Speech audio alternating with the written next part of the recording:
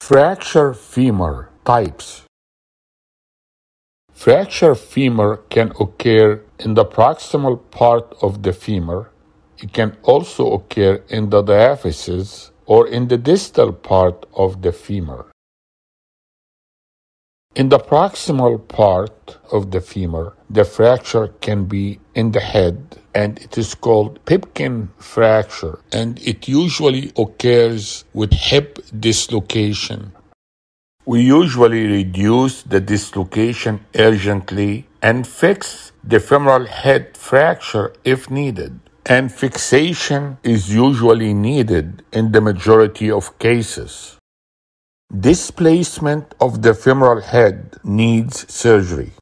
Surgery is done usually by an anterior Smith-Peterson approach, and you can see the head better.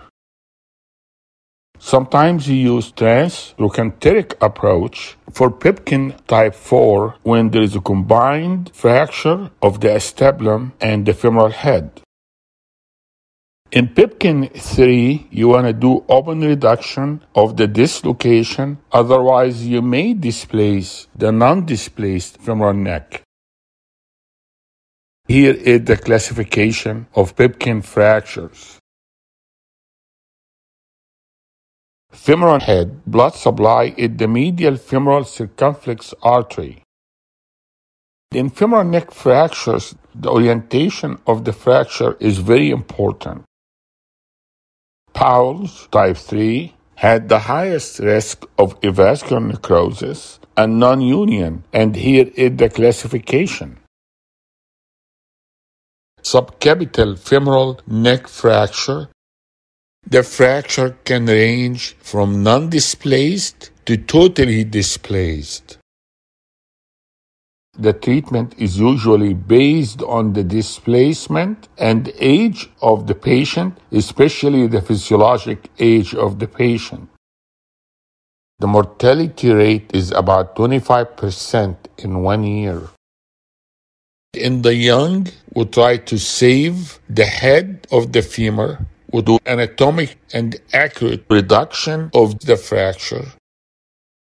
If we can't reduce the fracture closed, then we open the fracture and reduce the fracture.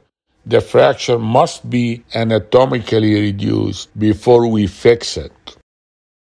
We usually use cancellous screws, 3 of them at or above the lesser trochanter. If there is a comminution of the femoral neck, we may add another one. In this fracture, the complication rate is high. Complication of avascular necrosis and non-union.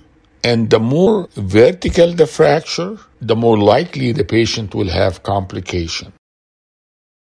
In young patients, if the fracture does not heal, we do subtrochanteric valgus osteotomy to redirect the forces and change it from vertical shear forces to compressive forces. A femoral neck fracture in the elderly, if the fracture is not displaced, you can do percutaneous screws. There is really no advantage of doing prosthesis in a non-displaced femoral neck fracture in the elderly. If the fracture of the femoral neck is displaced, you got 3 important things you must know. Number 1, don't do closed reduction and the screw fixation. The failure rate and the reoperation rate is high, maybe up to 40%. Number 2, if the patient is old, debilitated, minimal ambulation, minimal activity, then you give them a femoral prosthesis, such as unipolar or bipolar. And we do a total hip replacement for an active older patient. There is a slight increase of risk for hip dislocation. You can also have trochanteric fracture. The gluteus medius and minimus will pull that fracture apart, and if the fracture is displaced, you need to fix it. Isolated fracture of the lesser trochanter may be a sign of malignancy. It's usually a pathological fracture. In the proximal femur, you also can have intertrochanteric fracture, and it can be irregular fracture or reverse oblique fracture. For both, we usually use a short iron rod for fixation. In the regular pattern of intertrochanteric fracture, if the fracture is stable before or after reduction, you can use compression hip screw. Try to obtain a tip apex distance less than 2.5 centimeter with the fixation. Unstable, you will use rod. If you use compression hip screw, then it is the wrong device. You can have medial displacement of the shaft, and you may have anterior flexion deformity on the left side. Lateral femoral cortex wall integrity is important. The reoperation rate is more in this patient when the lateral cortex is involved.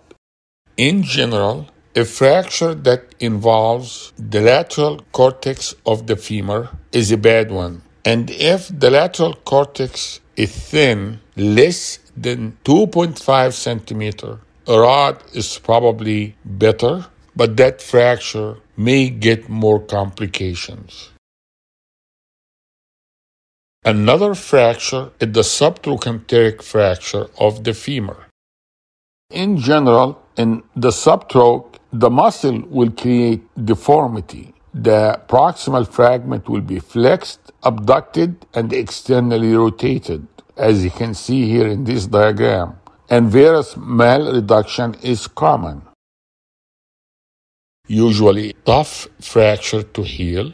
The fracture occurs in a hard cortical bone and is usually a high energy fracture that's exposed to a lot of stresses and can lead to non-union and implant failure. Intramedullary rod is a good solution for that fracture, and the fracture is usually treated by long iron rod. And there is atypical fracture of the subtrope from biphosphonate. It is a transverse fracture laterally and the spike medially. The insertion point for the iron rod is important. Here is the proper position for piriformis entry nailing. In general, with iron rods, if entry point is anteriorly, you create a fracture of the proximal femur. And if the entry point is posteriorly, you create penetration or a fracture of the distal femur. There is no win situation. You just got to be careful. Then fracture of the femur in the diaphysis, it ranges from stable to butterfly to complex. All that's not important because all fracture shaft femurs that are simple or complex, stable or unstable, all are treated by early stabilization with statically locked antegrade reamed nail piriformis entry with weight bearing as tolerated. Posterior entry will have complication of perforation of the femur distally anteriorly. Anterior entry will have a complication of bursting of the proximal femur. Bilateral femur fracture will have an increased risk of pulmonary complication and mortality. Bilateral femur fracture, we usually try to do retrograde rod. Some people prefer non-reamed. Now we go to a fracture of the distal femur. The fracture can be extra-articular or it can be intra-articular, like partial articular, like a condyle fracture, like a half a fracture, which is coronally oriented fracture usually extend through the lateral condyle and it can be missed. X-rays may not show it well. You may need CT scan to show it. The half fracture can be treated by a headless compression screw from anteriorly to posteriorly or from posteriorly to anteriorly. The fracture also can be complete articular fracture, as you can see here in this diagram. Complete articular fracture and partial articular fractures are usually treated by plates. The articular surface must be reduced anatomically and fixed with compression lag screws inside the plate or outside the plate.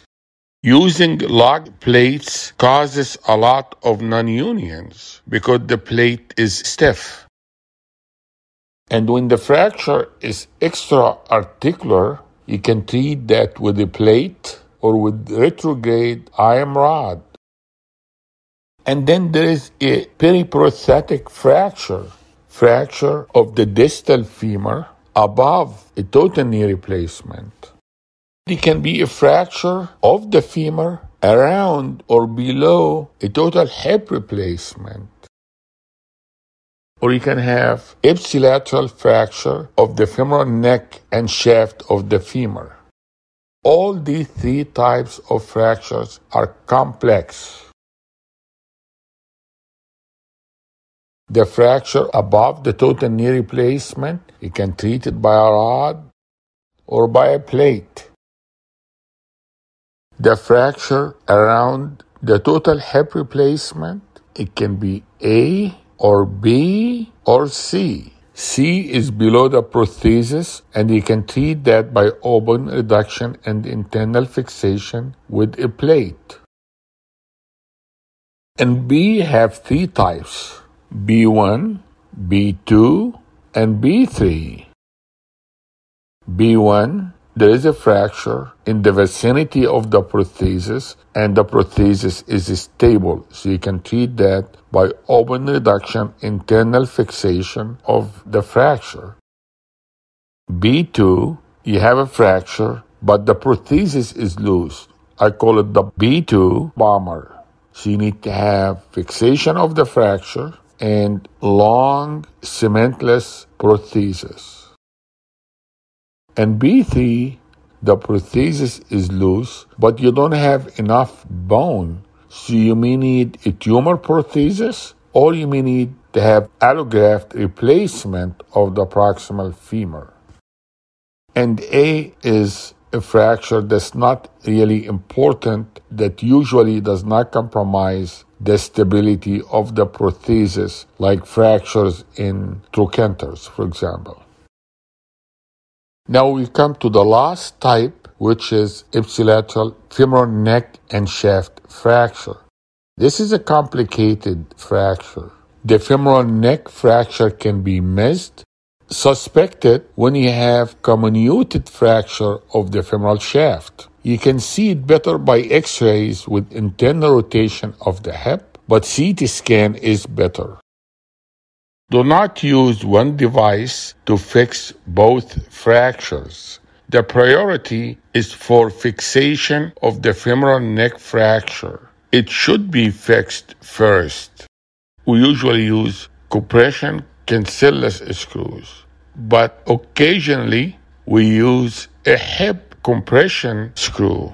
Then after that, you can do retrograde nailing of the femoral shaft fracture. If you use one device to fix both, you have a very high chance of having one of these fractures malaligned. Usually, this femoral neck fracture is occult, it can be missed, may not be diagnosed, and this will result in a bad outcome if it is missed. If the femoral neck fracture is discovered after fixing the femur with an iron rod, because the patient complains of pain in the hip and he can't walk, then you will need to reduce the femoral neck and do the screw fixation, usually around the rod. Thank you very much. I hope that was helpful.